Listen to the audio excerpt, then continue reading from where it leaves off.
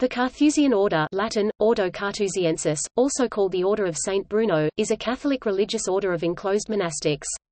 The order was founded by Bruno of Cologne in 1084 and includes both monks and nuns. The order has its own rule, called the Statutes, rather than the rule of Saint Benedict, and combines eremitical and cenobitic monasticism.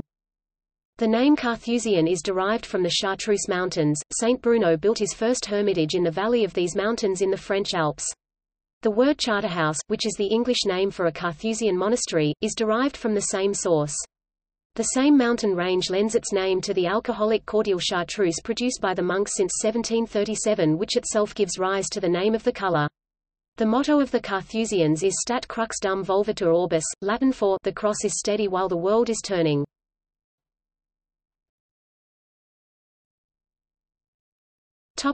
History. In 1084 Bishop Hugh of Grenoble offered Bruno, the former chancellor of the Diocese of Reims, a solitary site in the mountains of his diocese, in the valley of Chartreuse. There Bruno and 6 companions built a hermitage, consisting of a few log cabins opening towards a gallery that allowed them access to the communal areas, the church, refectory, and chapter room without having to suffer too much from inclement conditions. 6 years later, Bruno's former pupil, Pope Urban II requested his services.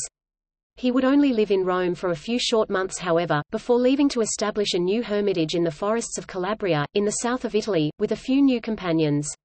He died there on 6 October 1101. In 1132, an avalanche destroyed the first hermitage, killing 7 monks under the snow. The 5th prior of Chartreuse, Gyges, rebuilt the hermitage.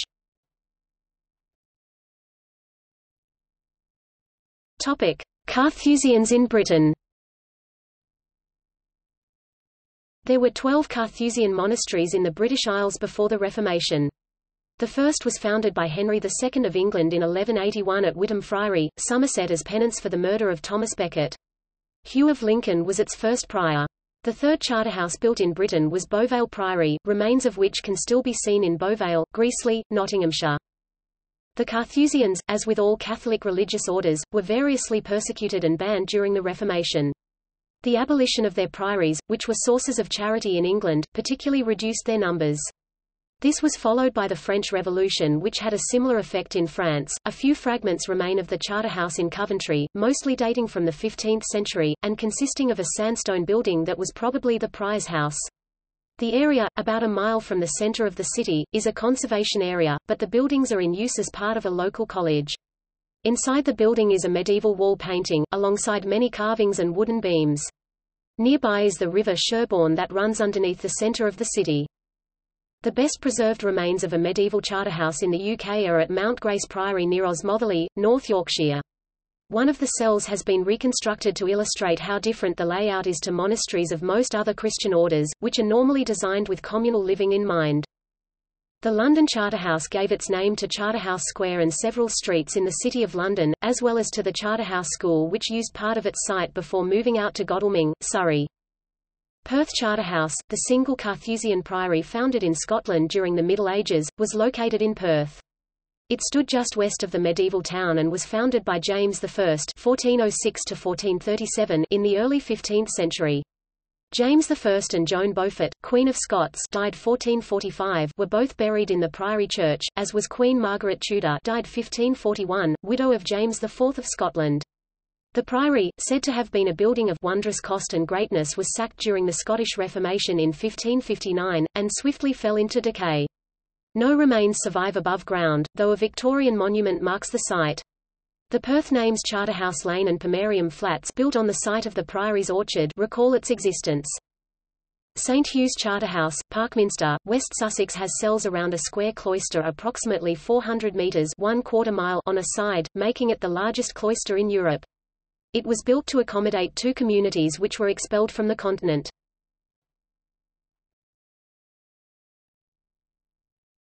Charterhouse. The monastery is generally a small community of hermits based on the model of the 4th-century Lauras of Palestine. A Carthusian monastery consists of a number of individual cells built around a cloister.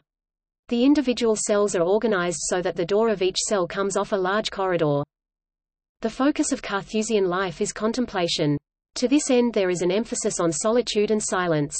There are no Carthusian abbeys as they have no abbots, and each Charterhouse is headed by a prior and is populated by two types of monks, the choir monks, referred to as hermits, and the lay brothers. This reflects a division of labor in providing for the material needs of the monastery and the monks. For the most part, the number of brothers in the order has remained the same for centuries, as it is now, 7 or 8 brothers for every 10 fathers. Humility is a characteristic of Carthusian spirituality. The Carthusian identity is one of shared solitude.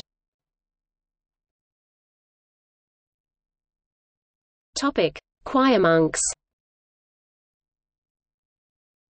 Each hermit, a monk who is or who will be a priest, has his own living space, called a cell, usually consisting of a small dwelling.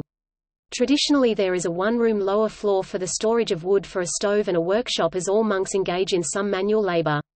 A second floor consists of a small entryway with an image of the Virgin Mary as a place of prayer and a larger room containing a bed, a table for eating meals, a desk for study, a choir stall, and a kneeler for prayer.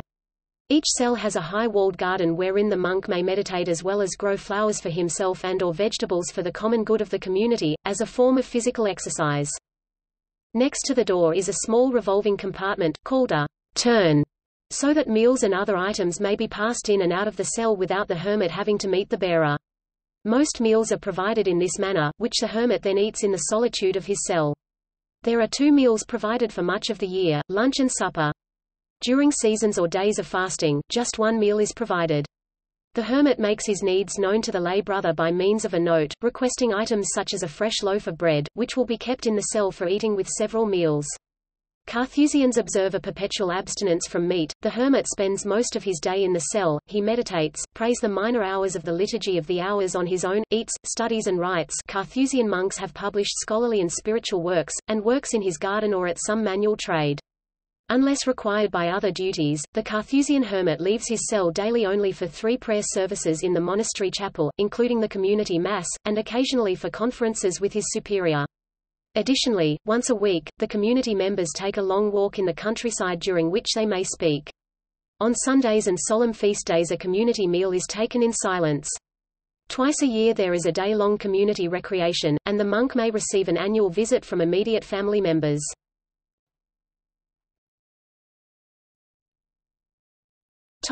Lay brothers. There always have been brothers in the Charterhouse. When Saint Bruno retired to the Chartreuse, 2 of his companions were secular ones, Andrew and Guerin. They also live a life of solitary prayer and join in the communal prayer and Mass in the chapel. However, the lay brothers are monks under slightly different types of vows and spend less time in contemplative prayer and more time in manual labor. The lay brothers provide material assistance to the choir monks, cooking meals, doing laundry, undertaking physical repairs, providing the choir monks with books from the library and managing supplies. The life of the brothers complements that of the choir monks, and makes the fathers' lives of seclusion possible. During the brothers' 7-year formation period, some time is given each day to the study of the Bible, theology, liturgy, and spirituality. They can continue their studies throughout their lives. All of the monks live lives of silence. The Carthusians do not engage in work of a pastoral or missionary nature. Unlike most monasteries, they do not have retreatants, and those who visit for a prolonged period are people who are contemplating entering the monastery. As far as possible, the monks have no contact with the outside world. Carthusian nuns live a life similar to the monks, but with some differences. Choir nuns tend to lead somewhat less eremitical lives, while still maintaining a strong commitment to solitude and silence.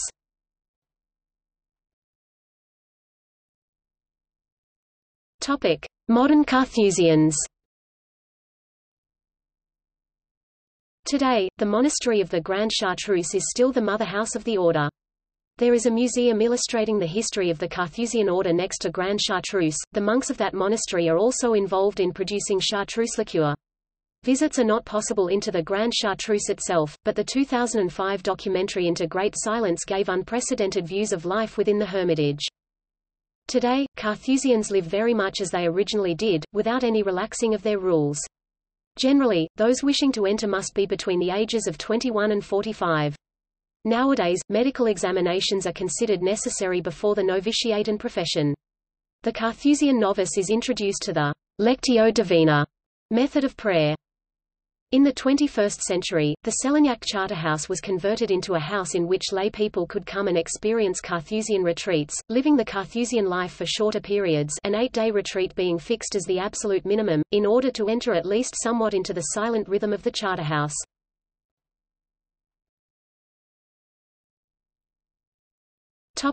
Liturgy. Before the Council of Trent in the 16th century, the Catholic Church in Western Europe had a wide variety of rituals for the celebration of Mass. Although the essentials were the same, there were variations in prayers and practices from region to region or among the various religious orders. When Pope Pius V made the Roman Missal mandatory for all Catholics of the Latin Church, he permitted the continuance of other forms of celebrating Mass that had an antiquity of at least 2 centuries. The rite used by the Carthusians was one of these, and still continues in use in a version revised in 1981. Apart from the new elements in this revision, it is substantially the rite of Grenoble in the 12th century, with some admixture from other sources. According to current Catholic legislation, priests can celebrate the traditional rites of their order without further authorization. A feature unique to Carthusian liturgical practice is that the bishop bestows on Carthusian nuns, in the ceremony of their profession, a stole and a maniple. This is interpreted by some as possible support for a theory that in antiquity there may once have been a rite of ordination of women deacons. The nun is also invested with a crown and a ring. The nun wears these ornaments again only on the day of her monastic jubilee and on her bier after her death. At Matins, if no priest or deacon is present, a nun assumes the stole and reads the Gospel, and although in the time of the Tridentine Mass the chanting of the Epistle was reserved to an ordained subdeacon, a consecrated nun sang the Epistle at the conventual Mass, though without wearing the maniple. For centuries Carthusian nuns retained this rite, administered by the diocesan bishop 4 years after the nun took her vows. It is no longer unique, since the liturgical reforms that followed Second Vatican Council made the rite of the consecration of virgins more widely available.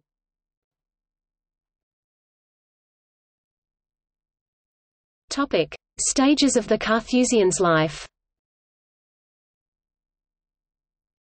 Postulancy 6 to 12 months. The postulant lives the life of a monk but without having professed any kind of vows. Novitiate 2 years. The novice wears a black cloak over the white Carthusian habit.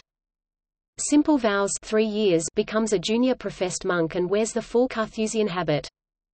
Renewal of simple vows 2 years. Solemn profession.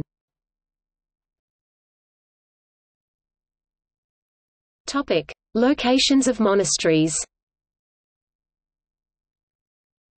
As of Easter 2018 there are 23 extant charterhouses, 18 for monks and 5 for nuns, on 3 continents, Argentina 1, Brazil 1, France 6, Germany 1, Italy 3, Portugal 1, Slovenia 1, South Korea 2, Spain 4, Switzerland 1, the United Kingdom 1, and the USA 1.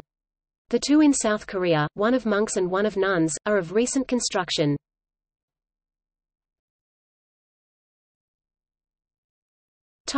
Notable Carthusians.